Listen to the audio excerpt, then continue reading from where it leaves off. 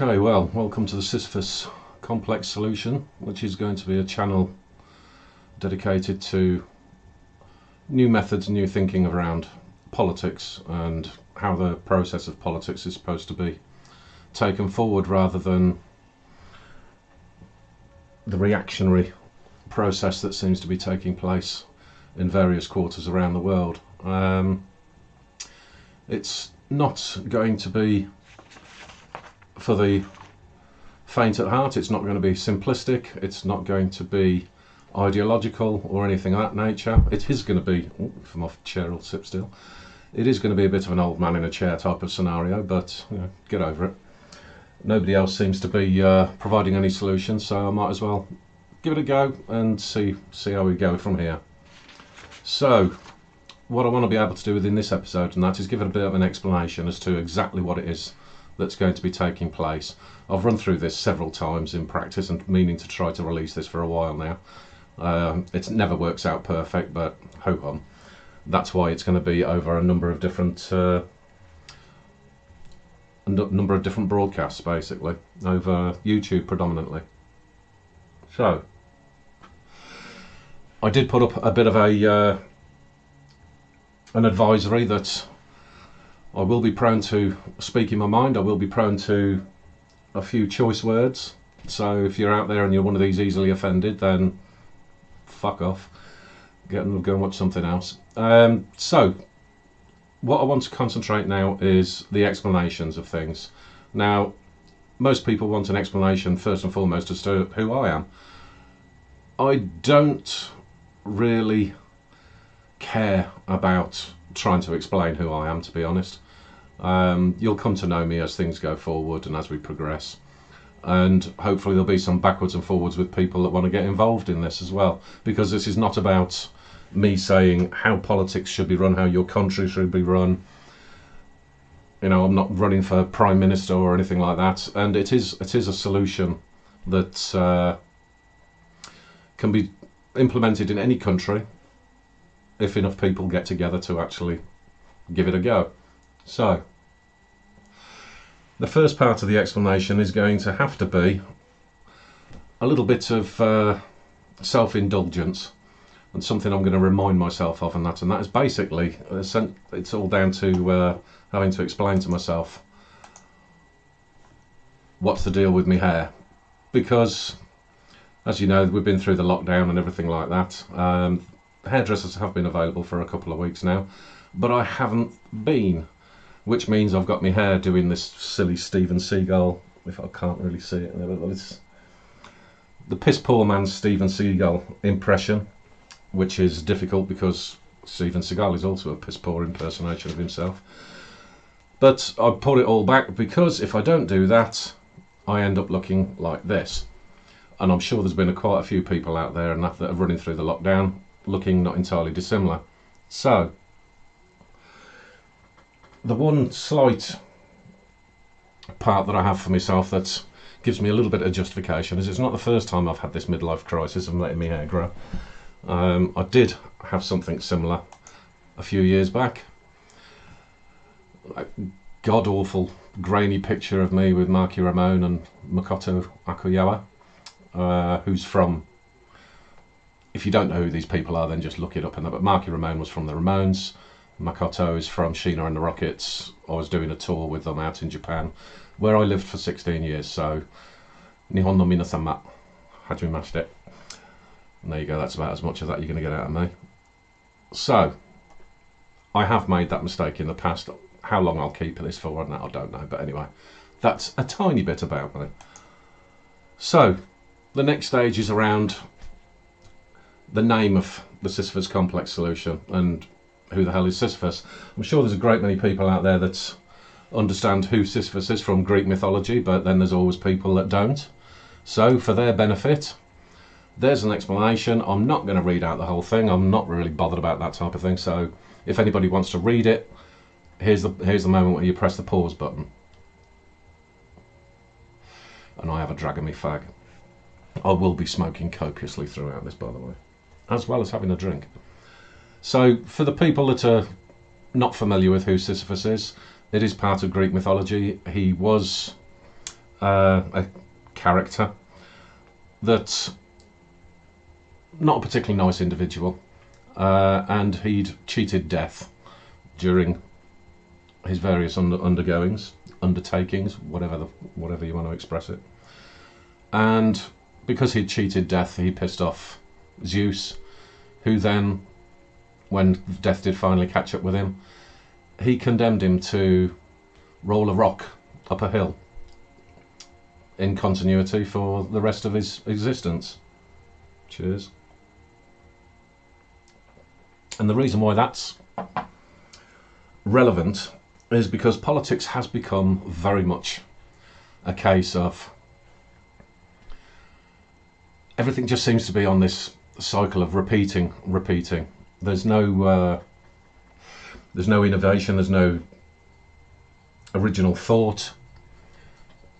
They seem to just be on a loop of getting through, having your career, become your politician, appear on the television, appear on whatever media it is, concentrate on whatever little minor narrative that you've decided to concentrate on this week, and to deflect and have the public go running around, whether that be, obviously not the key things in that at the moment, and that you've got the virus, which I'm not really going to go into in any great detail in this situation.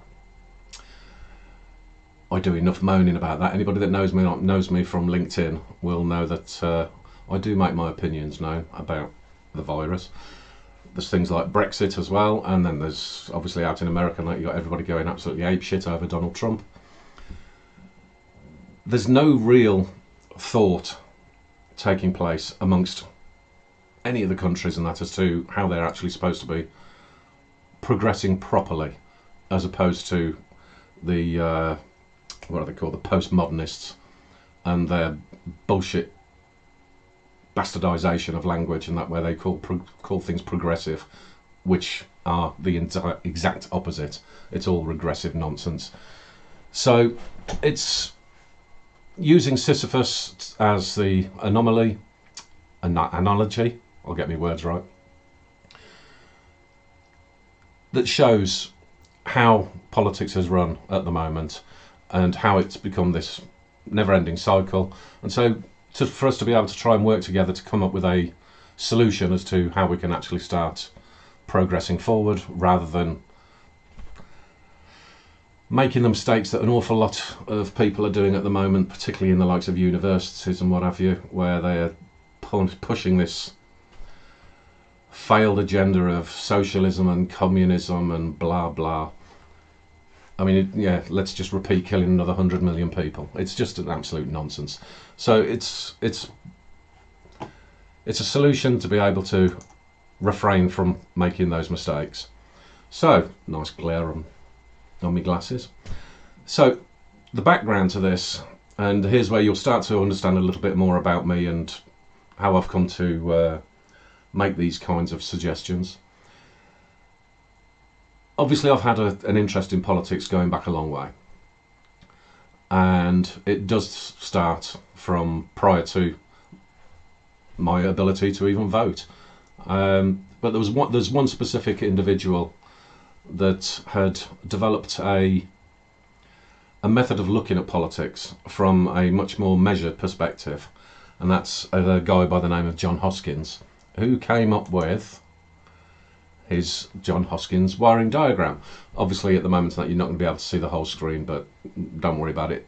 If you want to be able to get the diagram itself, all you have to do is look up the John Hoskins government wiring map. And he's essentially looking towards not only what the government departments are, but what the policies are, what the cause and effect is, and how you should actually take things forward. This particular scenario was developed in, and I have to have this written down because I'm shit at remembering things like this. He worked for the Centre for Policy Studies, and this started in around about 1974, but it came to notoriety in 1977 when it gained the attention of a certain Mrs. Thatcher, who used that for her, at least her initial policies and methods of running the country from the election win in 1979. Not going to have arguments with people about how good and how bad that was. Personally, I thought it was good, but hey ho. But the key point is that these people had sat in this think tank and thought about how you actually do run a government. How do things actually operate? If you make a policy decision on one particular department, how does that affect all of the others? And then eventually, how does that affect the country? Does the government need to be operating in certain spaces? Things of this nature. So it's not an original idea that I'm coming up with here, but it is bringing it up to date to take a look and see what it is that we've actually got at the moment.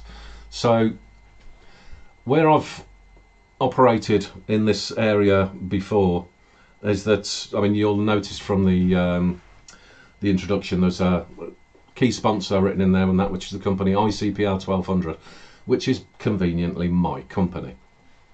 Now, I'm not going to be going on some great advertising spree as to you need to now get in touch with my company and I'm going to do several pages to promote myself. That's not what this channel is about. But every now and again, some of the stuff that I am involved with and have been involved with historically, I will be referring to that. And I'll do that in this instance because you're going to need to understand a little bit about how the process is developed, what the thought process is within doing that, in being able to achieve a real good understanding. So we don't end up in this scenario, as I've said, that you get led by the nose to say, oh, well, the government is about how much you're going to spend on the NHS, for example, or how much you're going to spend on education. It's not about just looking at things on such a narrow view. You have to have an understanding as to what your entire government looks like. So I want to give you a bit of an example of some work that I've done previously, which worked out all right for me, in so much as that I learned a hell of a lot in doing it, and I learned a hell of a lot in terms of what shouldn't be done more than what should be done. Now, the example that I've got for you is, well, not this. This is giving some of the services that I do within ICPR 1200, which are going to give you a bit of a foundation as to why I've come to look at things in the way that I have through modern process methods.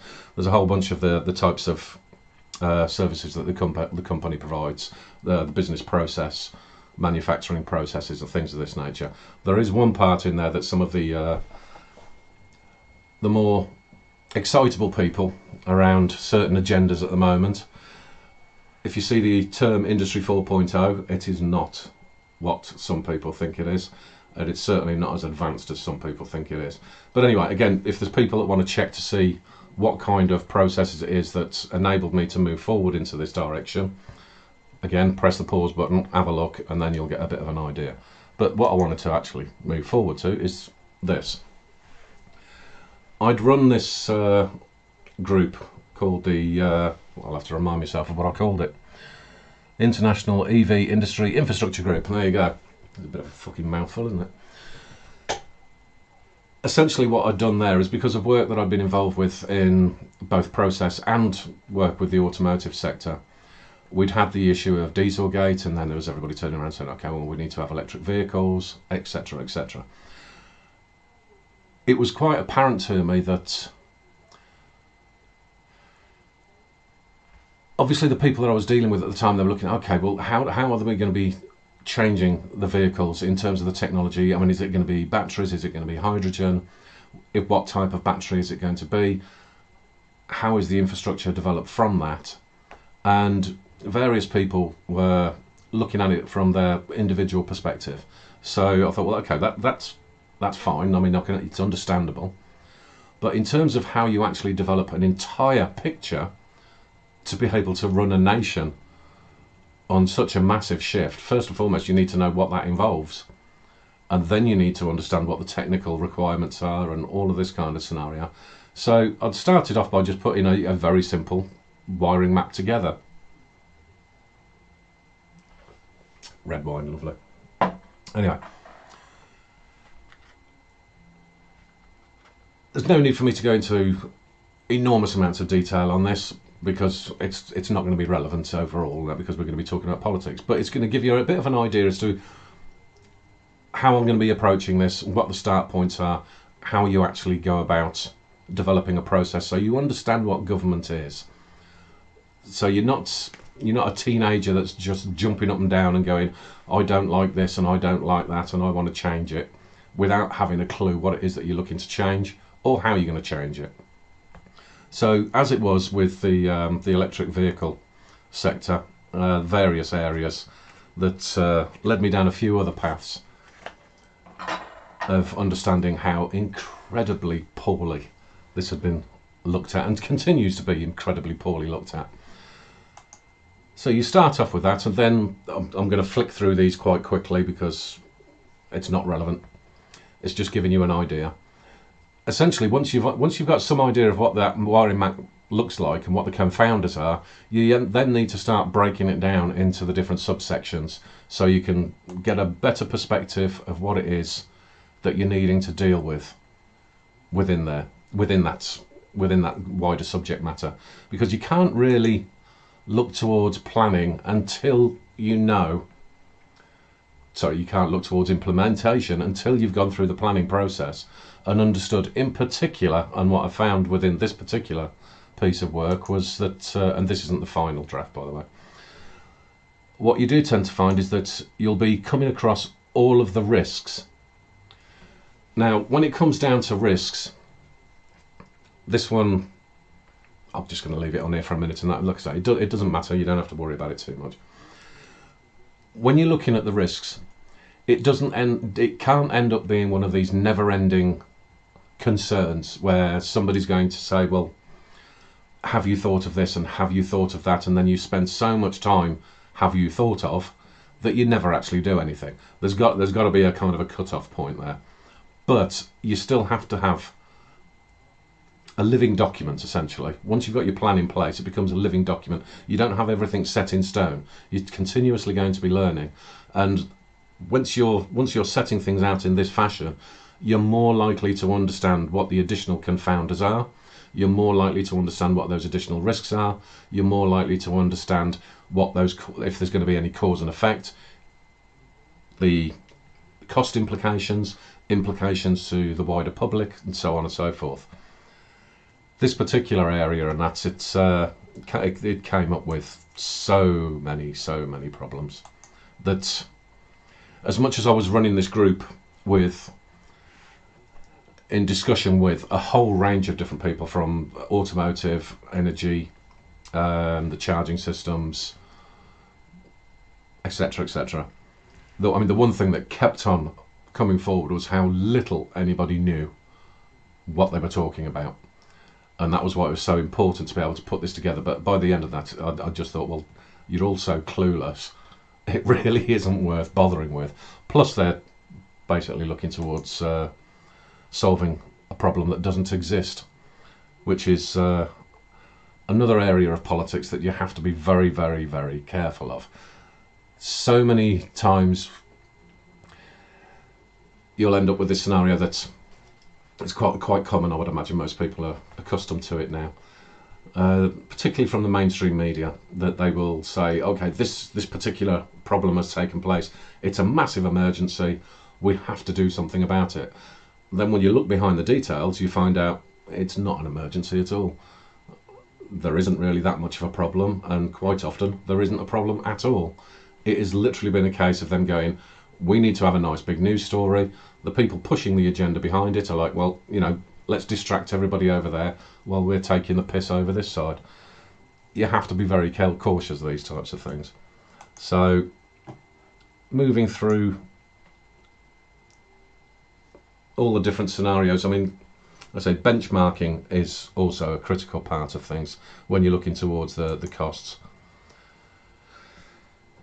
Because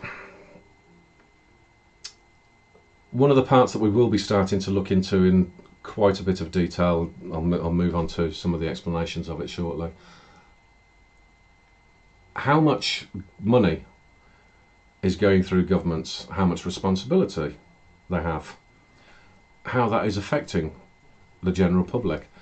these are all critical areas that are so seldom looked at with any level of responsible detail at all. It's quite staggering as to why people don't question things as much. Now, I know you've got your day job, no different to me. You've got your day job, then you've got your evenings. You might have your kids to look after, and so forth. You don't really have the time to go through all of these different aspects, and you don't have the time to, especially around election time, you don't have the time to run through the manifestos and make sure that they're going through every single element. But it does beg the question as to why not? Because if you're not really looking at everything as a whole picture, then you'd be surprised what's getting pushed through that you don't know about. Obviously, not all pieces of government are for human public consumption. That could be a Freudian slip, couldn't it? Not everything is for public consumption. So, for example, like your defence sector and things of this nature, you're not really going to start publishing that around the world and letting everybody know what you're doing.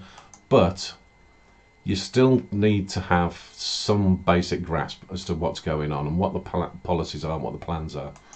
So this quick run through here is giving you a bit of an insight as to how the process starts to develop, and when you're really starting to look at the level of detail that you need to have your politicians and your government to be taken care of. It's not a matter of these are the politicians, this is what their ideology is, you know, like we're the Conservatives, so therefore we're supposed to be financially frugal, which they no longer are. They are basically just blue socialists. And it's not the Labour Party that would just literally tax everybody to death and destroy everything. Same type of scenarios, like when you can see it out in the US at the moment, and that with the Democrats that have gone completely apeshit, and Trump that I don't know. I've got some nagging doubts about Trump at the moment, but like I say, all for a later date. It's not really what we're here to talk about. What we need to be doing is understanding what their role is, what their position is. That they could be like the voice of how things are being presented, not only within the nation, but how it's being presented abroad. What the overall plan is supposed to be, what the achievements are, so on and so forth. I think most people understand that a very large percentage of that work is not done at the political level. It is done in what Trump would call the swamp, and what in the UK we would call the civil service or the public service, for which they generally don't give much of a shit about the public. But anyway, it's how that mechanics works, what it is they're actually up to, what the accountability is, and how you'd hope to see things structured moving forward. Because the less that people understand, the less that people know, the more you end up with essentially a very big problem, and the problem that everybody's always talking about. So one of the things that I do find quite amusing, particularly of late, where there's all of the ranting and raving saying that capitalism doesn't work, you know, this is why we're going to have to destroy everything and go back to socialism. Yeah, right. I would love a socialist to explain to me which country in the world operates on a capitalist system.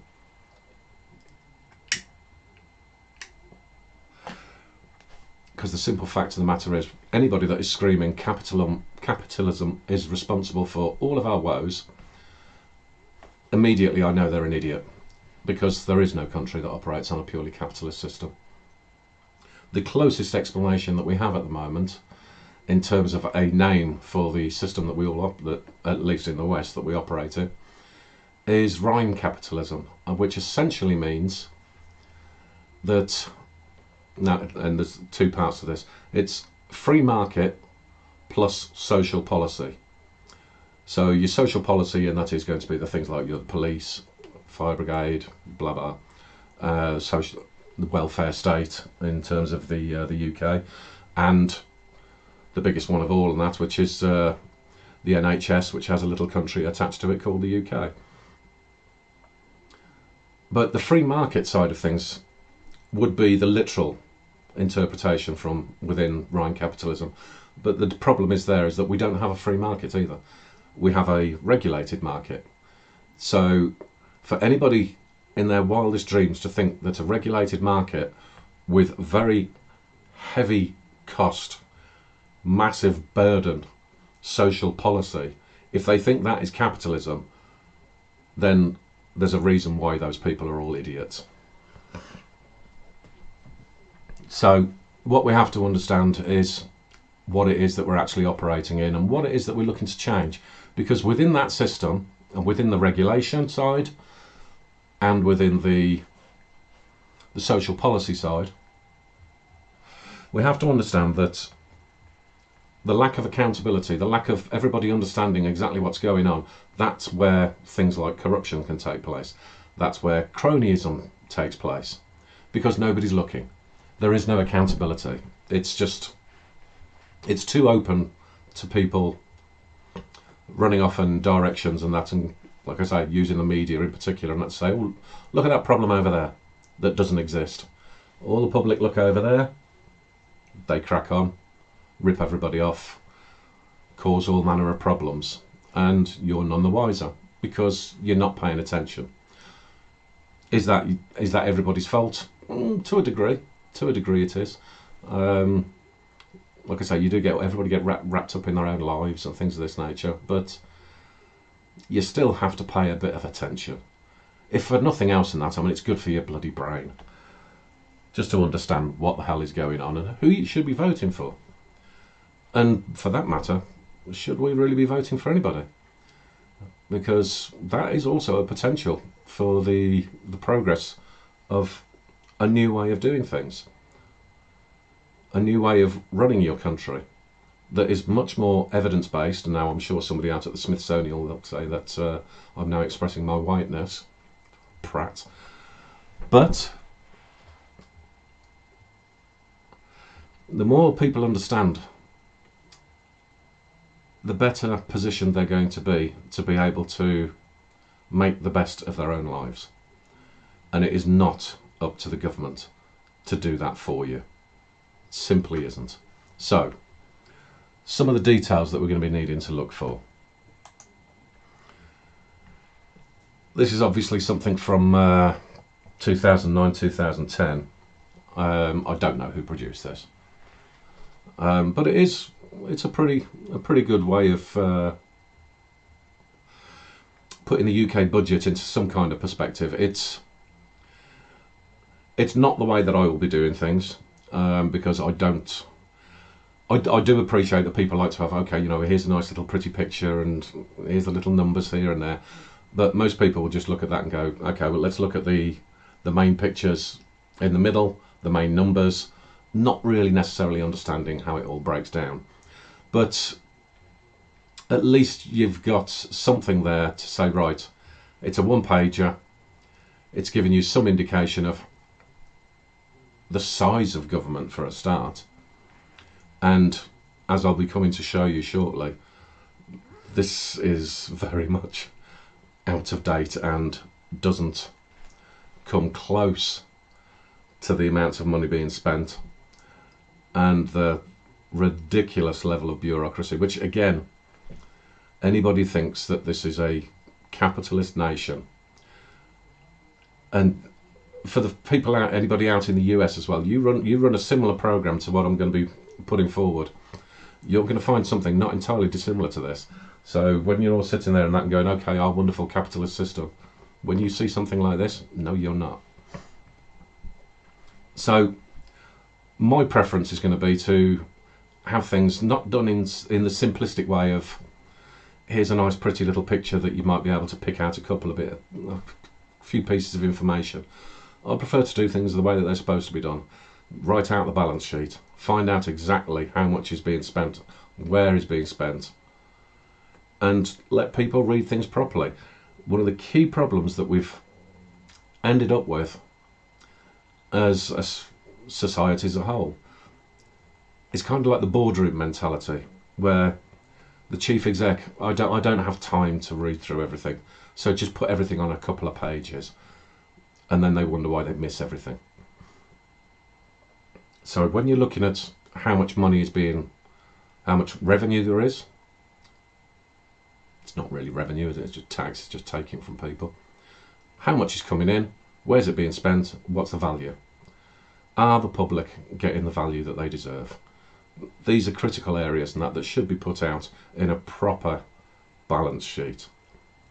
Do things in a proper way. You've got your balance sheet, you've got your profit and loss, etc.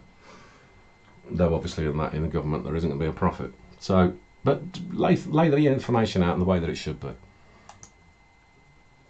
So, if we move this forward to today,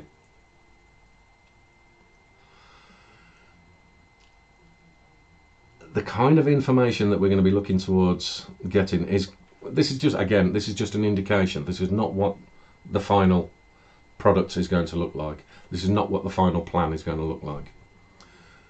And there's a big reason why it's not going to look like this. It's because of the keywords that you can see on, I'm pointing in the wrong places. Essentially in that you can see the words that guesstimated. Two separate locations, guesstimated. What level of government is being so unaccountable that the amount of money being spent is a guesstimate? It just should not be that way.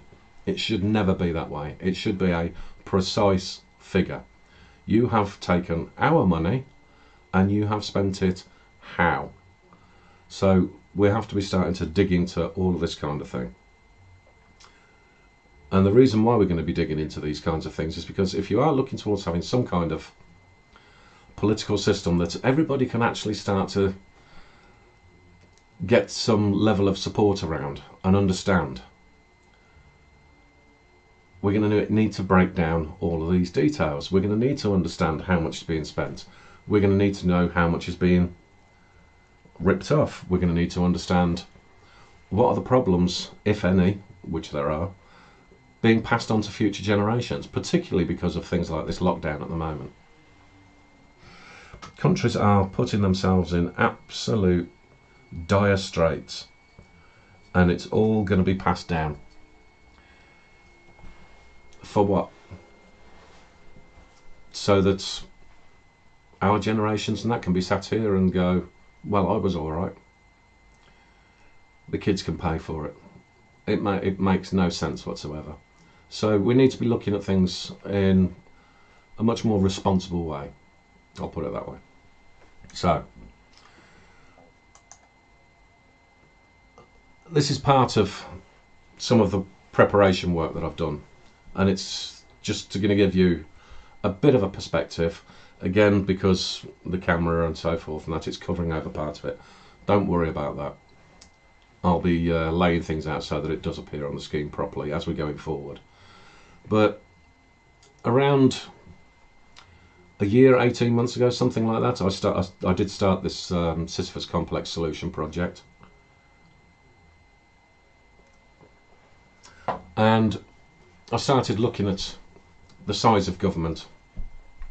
And I was thinking, well, would I be able to make one of those nice little bubble maps and see how well it all works out? And the answer is basically no, you can't do that, because the size of government is staggering in this country, in the UK. And what I want people to do in other countries, that anybody that happens to be watching this, I'll be running through the process in future episodes to let you know where to look, and how to start gathering the information for yourself, so that you or any think tanks or any other groups can get together and say, right, well, how do we actually put this together? But I'm looking at it from a UK perspective. You just have to emulate it for your own country. So when I started looking through, and I go, right, okay, so if you've got your central government department, well, within each government department, how many other departments are there? And this is essentially, and you may or may not be surprised as to what's going to go on, because I'm going to be now showing you a few different slides. Quite a few of them may look like they're the exact same thing, but they're not. They're all departments within departments within departments. And the size of the UK is just staggering. And it makes you wonder what in hell the vast majority of these departments actually do. What is it that people are paying for, and then how is it that we've allowed this level of unquestioning to get to this kind of, and you also have to remember this is also under a Conservative government. I mean, everybody expects, at least in the UK, it's traditionally been expected that a Conservative government would look to make the government as efficient as possible. This is not efficiency. So even during the period from when David Cameron became the Prime Minister, so from 2010, lots of people complaining about austerity. And I know that a number of people have had hard times since the crash, was it 2008, whatever it was. But it wasn't really what anybody could justifiably call austerity. It just wasn't. You don't end up with a government as big as this when you've been running an austerity program. It's just phenomenal, the size of it. And this is going to be a part of the understanding for everybody to say, right, okay, if you have people, for example, that want to do this, do the marches and all this sort of stuff, and they go, okay, we want equality for this, that and the other, you're not going to make governments better by shouting at them on a single issue. It will never work. All you're going to be doing that is putting a tiny little plaster on a massive gaping gash. It makes no sense whatsoever. So we need to be looking at what is it that we're actually dealing with. What do we need? What do we not need? What can be combined? Does it actually provide a decent function? There has to be levels of comprehension as to how your country is run. Now, because the first few slides there were related to the major departments, then moved into the list of the non-ministerial and other government departments, and again the list is just staggering. And as this progresses, what I want to be able to do with everybody is quite literally go through each one and one by one go, do we really need this? What do they do? Who is in there? How many people work in each department? How much does it cost? All of these details we need to be looking at, because if there are going to be any changes whatsoever, it needs to be done from a whole picture perspective and not just fiddling around the edges. Now, the one key part that I want to be absolutely certain about, and that everybody understands, is that an important part of running through this process is that you have to understand these will always be people's jobs. Now, it's all very well and good for like a libertarian or a traditional conservative to say, oh, well, you know, we need to trim the fat off of this, we need to get rid of this and cut the budgets of this, that and the other.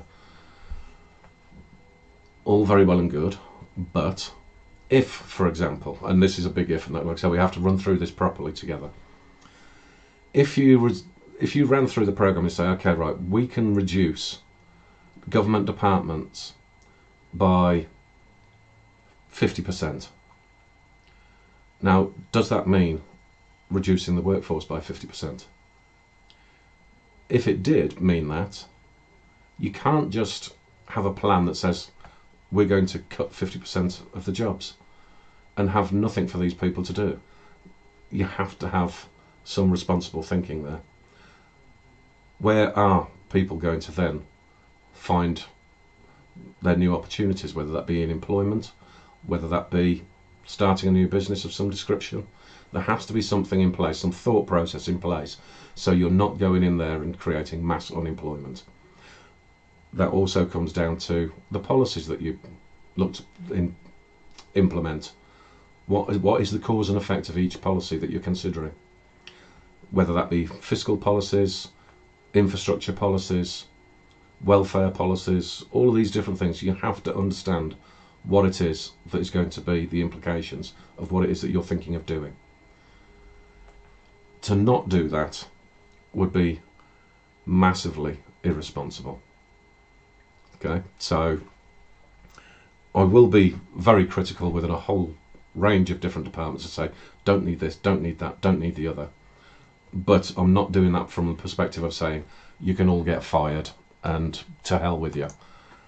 I'm not a callous bastard, so we all need to be thinking about essentially what a government is supposed to be, which is supposed to be thinking about the people within the nation. Now, within the nation, there is generally speaking that you're looking at things from a micro and a macro perspective. Micro is generally speaking is national. Then macro, what kind of policies and what kind of relationships you will have with other countries. That's all very well and good. Within each nation, there is consistently a level, and this is something that where there's commonality between the UK and the US, where you have the national level and then the local level. So with the US, you'll have the national and then the state. Now, the areas that I'm going to be looking at are the micro from the national perspective. If I was to put local in there as well, this list would be considerably larger. So that will also be another part to be looked at after we've taken care of the national side of things. But what we're needing to understand is all the different equations for how the country is to be run as a whole, then any sort of, well, even down to the relevance of local governance, because sometimes it's not really clear as to whether they are being given that level of responsibility, whether they are having certain restraints put on them. I suppose within the UK and that we could say there's the devolved governments, and that's like there's Scotland and Wales and Northern Ireland. Whichever way we end up taking that discussion, I'm easy on that. I don't really care. As long as there's accountability there, and as long as we understand what's going on. I would certainly look towards, in as much as we'd need to look towards changing things from a national perspective for the UK as a whole, and what most people would consider to be England. So the likes of the Boris Johnsons and what have you in Parliament. I would also be looking towards similar levels of accountability for, particularly within places like Scotland, because how you've got a party in Scotland that behaves the way that they do is just beyond me. Anyway, moving on. All right, so all of those ones prior to, and then there's a little bit at a few more at the top here. It gives you some perspective as to the size of the task ahead, and there's a few other pieces of information in there, and a bit of which I've already covered. The size of the task ahead is A little bit much for some people. It is something where people's like I say, if you don't have the time and all this sort of stuff, I can't really look at it from that big of a picture. You will literally do what the fella is doing that and put your hand over your eyes and go, I can't deal with this. There are ways of being able to meet that kind of problem, which is that you can have people that will deal with things on a specialised sector. So, you know, I mean, if you do have your interest in finance, if you've got the capability and understanding within finance, and you know how people get ripped off in particular, then adding some value there, absolutely fine. You know, you only need to concentrate on what it is that you're capable of looking at,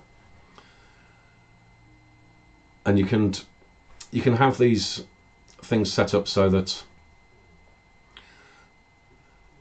I hate to use the word collective because that has terrible connotations, again falling back into the socialism and communism and all that sort of crap. Because one of the things about this, by the way, is that in particular when you're looking towards the financial side of things and the policy implications, we have to have what is known as a lessons learned, a register of lessons learned. I know people are familiar with the term lesson learned, but they're also familiar with the fact that nobody ever learns those lessons. So we'd actually have to have something in there that says, right, we do understand that something has been tried before, we do understand that it fails, and that we're not going to make that mistake again. You're not going to be the mental cases that do the same thing over and over and over again and expecting a different result. There is not going to be a scenario where we say, oh, socialism, oh yeah, that wasn't quite socialism, but we're going to get it right this time. No, that's not going to happen, especially because every time you have people that are pushing a socialist agenda, they are the most incredible retards. The chances that they've come up with a new idea that makes any sense is just zilch. So that is not going to happen. We do set up the lessons learned. Otherwise, like I say, you're going to end up falling back into the Sisyphus Complex solutions. Not the solution, but the Sisyphus Complex. Again, you're going to be repeating that error. You're going to keep pushing that rock again. So we're looking to avoid that. Okay? I've kind of forgotten what my thread is, but never mind. Now, because this is going to be quite complex, it is going to be something that is going to be running over quite a period of time. I do think there is a level of relative urgency over that, and that is something that I'll get to reasons why in a few moments. But it's not something that needs to be done in a panic, and it's never something that should be done in a panic. If we can, I've remembered now, collectivism, yes. Collectivism in terms of having a variety of different inputs, absolutely fine, no problem with that at all. I don't approach this from the perspective of I know best on every single subject out there and every single department and how it all, what entails what the implications are for everything. I don't pretend to know everything, within reason. But so there is always going to be people that can contribute to things and know more than I do. Hopefully. In the way that so many people coming out of universities in particular and that really don't know their arse from their elbow. I have worked with some academics and people that are supposed to, you know, the scientists and the experts. My God. People with some practical experience and understanding would be good. Joe Public in general understands more than most of those idiots. But it'd be a good way in that to have people having some input. How exactly I'm going to work things for people to have that input, this is something I'm going to be working towards. Because like I said, this is the first program. It's going to go out onto YouTube. I'll see what kind of response that I get.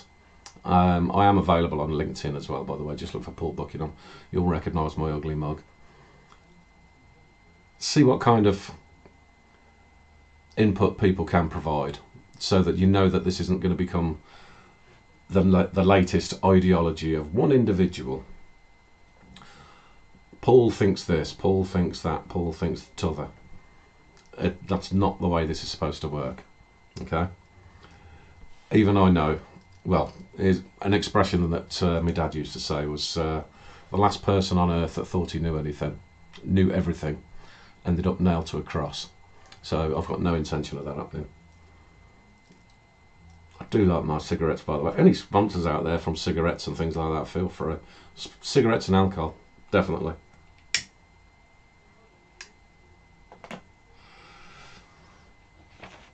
So, I think ideally people have some level of understanding as to what the kind of approach that I'm looking to make. And like I say, it will be a long process. There are areas that require a bit more urgency than others, but we'll deal with it. We'll deal with it. It doesn't really matter. What I do want to do is look towards avoiding certain other people who have also developed their own little processes, but just not in this way. They've developed things in a slightly different manner. Some of you will be familiar with this, others won't. Now, this leads into a part that the show is going to have a second segment. So the first part will be based on, okay, we're now going to be dealing with today's part of the process as to how we could run a country and run it with competence, evidence-based, understanding, goals set in mind, all of the rest of it, what we're actually looking to achieve and what actually does look like progress. The necessary segment is going to be effectively what we're up against, and it is partially your own government, but it's not entirely your own government. Now I'm not going to turn around and say I'm going to have a segment based on conspiracy theories, because I'm not. There are a whole range of conspiracy theories out there, but then at the same time there's a whole bunch of stuff out there which is evidential and it's fact, and the stuff that we do need to be aware of as to who we're up against. And so the necessary segment is going to be what I've called faux weapon. Now, as you can tell from the one of the pictures you kind of covered up a little bit with my ugly mug, but never mind. So you've got the World Economic Forum, and the other one is the United Nations. World Economic Forum is well known as the WEF, and the UN is the UN. So the FO is, guess what? Fuck off, World Economic Forum and United Nations. These people, these organisations are the scourge of the world at the moment. Now, when I say the scourge of the world, it is because of certain activities that are taking place. I may put some stuff in the program notes or whatever the fuck it's called on YouTube, so you can have a click and have a look for yourself. Some of the stuff that these organisations are looking to do on a completely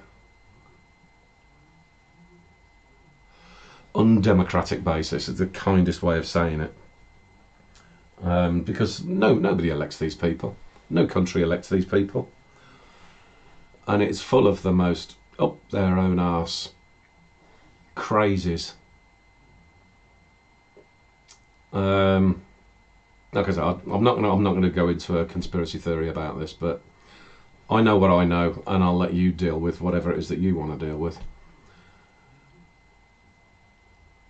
But what I am going to concentrate on in the necessary segment is to give you an idea as to who these people are. And in terms of who these people are, whether you actually think it's a good idea to take any advice from them, and whether you think it is a good idea for them to be running, as the World Economic Forum and both the UN as well are interested in doing, a global governance. Would you trust them to run the world? So, I'll give a background on some of the activities of the United Nations that you might not be familiar with. I will also do a rundown. Oh, COVID. I will also do a rundown of the membership of the World Economic Forum. Not too sure how I'm going to do that at the moment. I might just sort of pick and choose. I might do it alphabetically. Not too sure.